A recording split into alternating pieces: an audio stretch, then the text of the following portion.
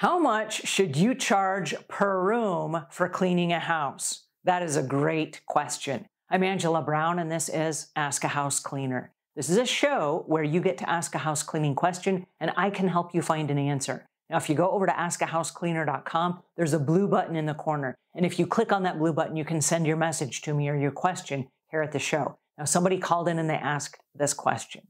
Hi, Angela. My name is Kat, and I'm trying to get a house cleaning business started. My question is, what do I actually charge people for these services? Like, I'm looking for a list with a number to each service listed. Each service provided. I need an actual number. I've tried asking Google, I've tried asking people.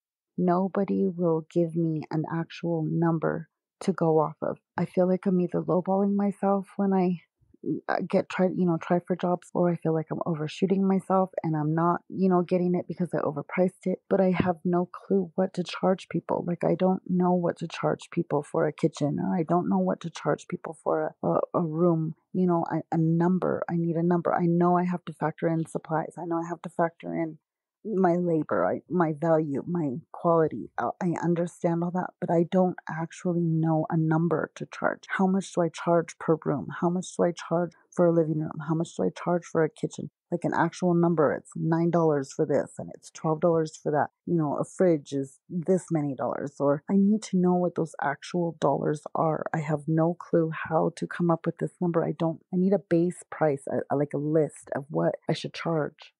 All right, how much should you charge per room? I would love to say it is $12 and just leave it and that be the price. That would be so easy. And even Google could give you an answer like that.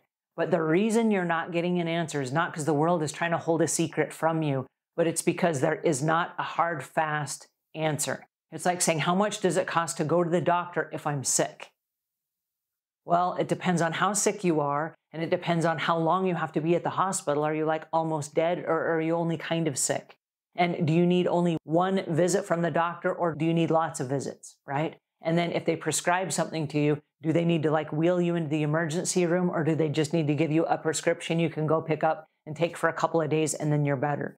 There are a lot of variables. There are also a lot of variables in the house cleaning business. So a bathroom, for example, might be a closet underneath a stairway, and you open it up and there's a toilet on one side and a sink on the other, and that's all that's in there. And then there's another kind of bathroom where it's a primary bathroom, and you go in there and there are going to be two sinks, one for him and one for her. And then there's going to be like a great big garden tub and a big shower. There might be a toilet and a bidet, or there might be two toilets. There might be two walk-in closets. There might be a lot of ceramic tile. It's going to be a very different bathroom than the one that's hiding under the stairs, right? There also might be a shared bathroom that has just a bathtub shower combo, and then maybe it has two sinks.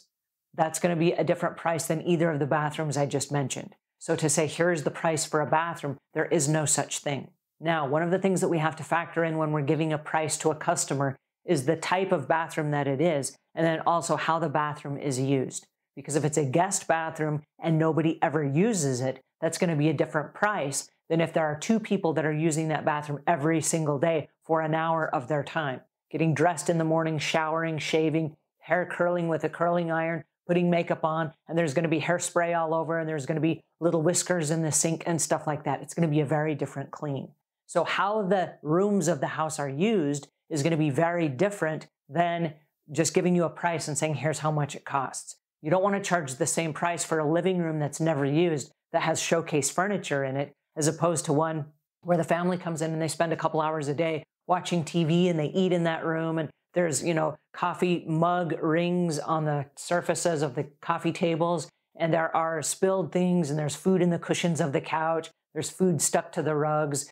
The flooring is going to be different on the entryway of a house where people walk in and they take off their shoes, as opposed to a house where people live off of a gravel road and it's muddy and rainy and wet and snowy outside, and they don't take off the shoes in their house and they just walk in and trample that all over all of the floors that they walk on, right? So there is no set price. So I don't want to alarm you to say that we're trying to be secretive and keep it from you, as much as what we do is we encourage you when you start out in the cleaning business to start out with a flat rate, which is an hourly rate. And that hourly rate says, how much can I clean in 1 hour? But at least you get paid for an hour of your time. And then the reason that we do that is so that you can figure out how quickly can you clean this type of a bathroom? How quickly can you clean that type of a bathroom? And then once you know what your cleaning skills are, you're going to be able to walk in and say, okay, looking around at all the way that you guys live, it's going to take me about a half hour to clean this bathroom. And so that half hour of your time is going to cost about how much? And that's the price that you're going to add to that bathroom. And if you walk into a tiny bathroom under the stairway, how long is it going to take you to do that? You might say, well, I could clean this whole bathroom in 10 minutes. All right, so the 10 minutes of your time, that's how much that would cost. And so you'll have to figure out your own numbers based on how much do you charge per hour and how long does it take you to clean. And then you have to break down, like you said, all of the other expenses, because you have all of your operating costs, and then you have all of your cleaning costs, and you have all of your cleaning supplies cost, and then how long does that take you, which are your labor costs.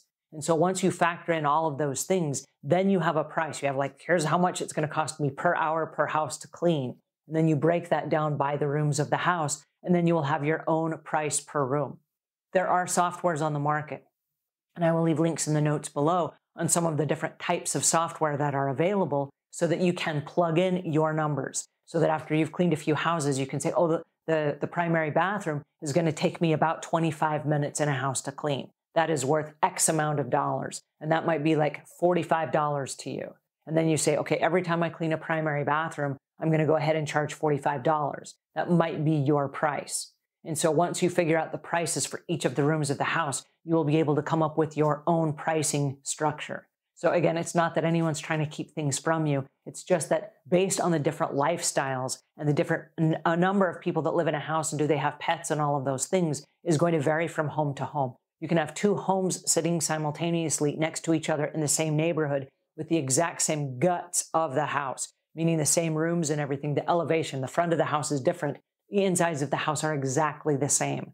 And the way that the people inside the house live could be completely different. One house might have just a couple that have no children. The other one might have 5 children and 2 dogs. It's going to get very different use than the other house. The number of bathrooms, the number of bedrooms, the way the kitchen is used, it's going to be very different from the other house. Even the pricing on 2 houses right next to each other, almost identical houses, are completely different pricing. That's the reason the pricing is not exact. As long as I've been in the cleaning business, almost 32 years, I've never had just a set price. This is the set price. We charge this no matter what. It doesn't happen. It's just like going to the doctor. There's no set price. Every situation is a little different, which requires you to learn how to price based on how long it's going to take you. And it always comes down to how long is it going to take you to clean these areas, because time is money and you only have so much time. And so you have to figure out how to clean those rooms in an allotted amount of time. And what is that time worth? And so in the end, it always comes down to how long is it going to take you? And when you bust that up with your operating costs, that is the price that you charge. All right, I hope that helps. If it does, give us a thumbs up. If you got questions or comments, those can go in the notes below. We also have training programs where we answer specific instructions and pricing, stuff like this, where we can help you work through that kind of stuff. You can join us over at Savvy Cleaner, and I will leave links in the show notes as well. All right, until we meet again, leave the world a cleaner place than when you found it.